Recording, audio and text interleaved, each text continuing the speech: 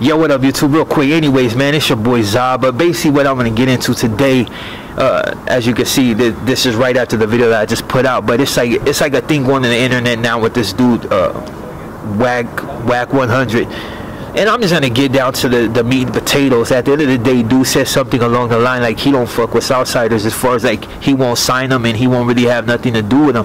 And I can understand from a certain perspective, because at the end of the day, dude that did a lot of time, probably war with the homies multiple times, and at the end of the day, a lot of them just don't want to see us shine anyway. It's just what it is. And a lot of people, I'm a little taken back that they're really tripping off this dude or want to associate themselves with him, period. Like, don't get me wrong, I don't know this dude shit from Sherlock. I got rellies that's from his hood, you know what I mean?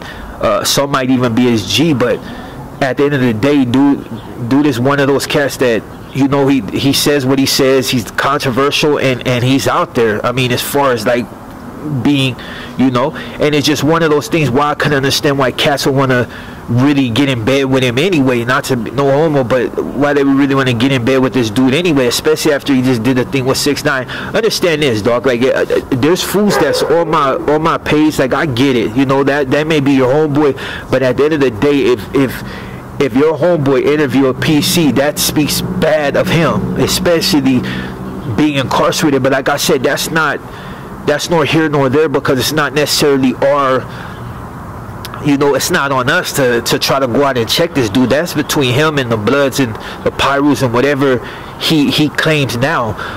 But my whole thing is, like, when I see homies upset at the fact that he don't, because he said he don't fuck with the double S like that, I mean, it goes without saying, you know. Dude probably know people that lost their life because homies then took it. So it's just one of those things. It's cool as motherfuckers want to be with certain cats. At the end of the day, a lot of them don't give a fuck about you because you're double S, dog. Double S is known to be grimy, have did a lot of grimy shit and still doing grimy shit.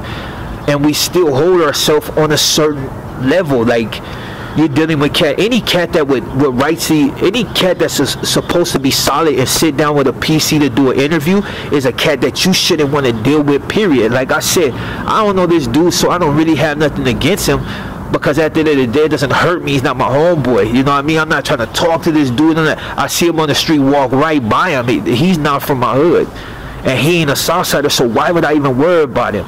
The whole reason I'm speaking on him, and not even speaking on him, but speaking on this whole subject of people want to make it a race thing, it's okay. That's why you that's why you do your shit, you get on, and you push dudes like that because at the end of the day, dudes only have a shine for so long. They got to constantly look for controversy in order to be relevant. We've seen it many times before. You just got to get past it, dog. A lot of these cats that are in the industry right now that got the capability of putting you on, they're not putting you on because they follow the same rhetoric as some of these dudes in the industry.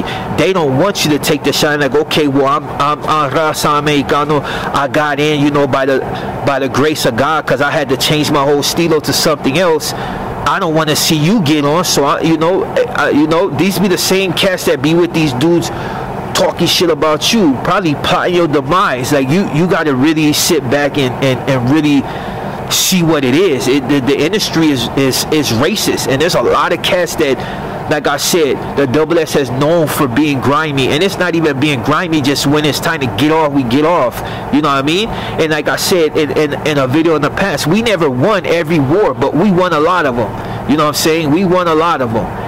It just, plain and simple, is just what it is. Whether it's the numbers or whatever, it don't matter. War is war, and when it comes down to it, it's about who wins the war.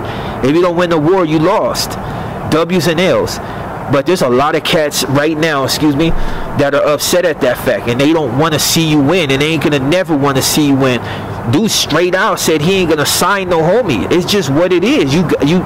You know, but you still got a lot of homies that be riding this dude's wave, like, not even his wave, but just be on this jock. Like, it is what it is, man. At the end of the day, you got to do them the same way they do you. And I said in the prior video, you fuck with the ones that want to fuck with you. When it came to YG only did certain things for the, you know, but you had Slim 400 that was fucking with the homies like it was just the thing to do, because he seen where it was at. The cats know, dog. Like, At the end of the day, that's why you have fools rip the whole stilo. They want to use Spanish and everything. It's a market for that, dog. It's people really respond. That's why I'm gonna just say this: people like to come on and say all the time, "Oh, que Mexicanos are racist," and there's some that are. It's just what it is. In every race, you have racists. But to be honest, there's a lot of them. When you embrace their culture, you start learning Spanish, you start doing this, they fuck with you. Like, they really deal with you because they really respect the fact that you went out your way to learn the culture. Just like there's blacks that when they see another race like really embrace their culture, it's there. Black people have pretty much always been like that, always happy that another person is embracing their culture. And of course, you got one that's a lot more militant, so they see it as something different, and they, you know, constantly want to complain about it. But for the most part, people truly enjoy people when they embrace their, you know, their whole get down. You know what I'm saying? I know I just went around in circles, but basically I just wanted to put that video out there because people are acting like it's a secret or something. It's no secret why he don't want to deal with the homies. It's just what it is. That's why you got to make your own way. I just did a show in IE, and you know what I mean? It's like you had homies, you had blacks, you had everybody. Like, IE's becoming a different spot. LA is just one of those, like, it's like you got fools that want to fuck with the homies, and you just got a lot that don't. And you got homies that make it look bad because they changed their whole stilo. Half of these fools don't even want to say that they're Mexicanos no more. They'll claim something way different, and then you find out, like, oh, hold on, well, you're this, you know what I mean? Like, just to get away from that so-called stigma of being, you know, a homie. And it's just weird, you know what I mean? And then you got fools that say they're homie, and I can't tell. Like, I just look at them like fuck, you don't got none of the stilo or nothing. You're just like something different. Like, lots of them really don't want to, you know what I mean? They don't want to embrace what it is because they figure it's a dead-end job with no chance to get ahead. And for the most part, when you rap a certain way, yeah, you may get far enough, especially, you know, if you're embraced by your culture. But now it's like, even when it comes down to you know, Latinos and you know, raza, it's like they're supporting a whole different culture anyway. It's not, they just want to hear good music, and and it's just the way it is. But like I said, I went around in circles. But the whole thing, man, I ain't got nothing against Wack 100. Dude is him. He does what he does, and it's like, for the people that get frustrated at it, you're wasting your time. Dude is not gonna care. He doesn't find you valuable, and he doesn't find you relevant, and you got to do the same thing to him. He's not relevant to us. He's not double S. Dude is a Pyru, you know what I'm saying? And it's like, and a lot of his own homies don't like him, you know what I mean? But that's them. That's not our business, you know what I'm saying? But at the end of the day, man, don't be upset at the fact that dude don't want to deal with you. You gotta start solidifying the circle and start connecting motherfuckers. You can run the game, dog, with the numbers, you know what I mean? Or at least you got to do, like, you know, and this is not to be on no race shit, but you got to be like the Jews and the whites.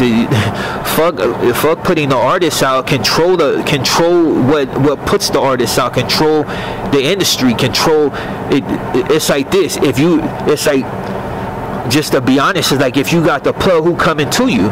So if you owning record companies and this, who you think coming to you? The people that want to get on. They gonna be black, they gonna be this, they gonna be that, because you control all the cards in the deck.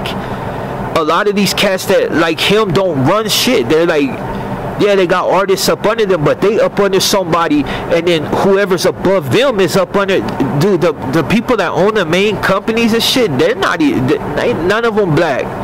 And that's why you got other blacks that be trying to tell people the same thing. You need to get on top.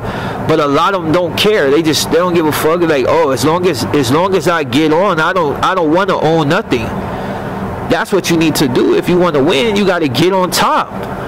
You got to get on top, create these companies, and then subdivision that on subdivision that, and start lining it up, so people got to come to you. So it's no longer like, oh, I ain't dealing with Hispanics. It's like, oh, if you want to get to a certain point, just like in the 80s, and you know, you wanted to get that work, you had to get at, even to this day, you got to get at certain people. It's just what it is. You got to get back on your grind. If not, you're going to be left behind. And you can't cry just because a motherfucker don't want to deal. I see them say something to somebody else that I don't fuck with, but it's just being honest. He's like, I don't have to fuck with you. And that's the key thing. Like, people fail to realize, it's like, even in the industry, we just play the devil's advocate real quick. People don't realize in the industry, people don't have to deal with you. Just because you want to be on a certain label don't mean they have to sign you. That just people have the sheer audacity to assume, not even assume, but to feel as if they should be validated, and their shit is not even there. It's like, it is what it is, dog. Like, most homies are not going to get signed by certain labels because they still think on that page. And yeah, you can get signed by other labels, but they'll make quick money and keep putting your shit on the shelf unless you get with a company that's really about you. And that rarely happens, you know what I mean? But because you're getting blocked by your own people. But I say all this to say this, man. Don't cry over spilled milk, man. Just try harder. Plain and simple fact. Try harder and do better. And that's all you can do, man. Can't fault nobody for not wanting to fuck with you. It is what it is. And they only going after what's marketable. If you ain't marketable, not locally, marketable, you ain't gonna be nothing to them until you're something. On that note, your boy Zam out.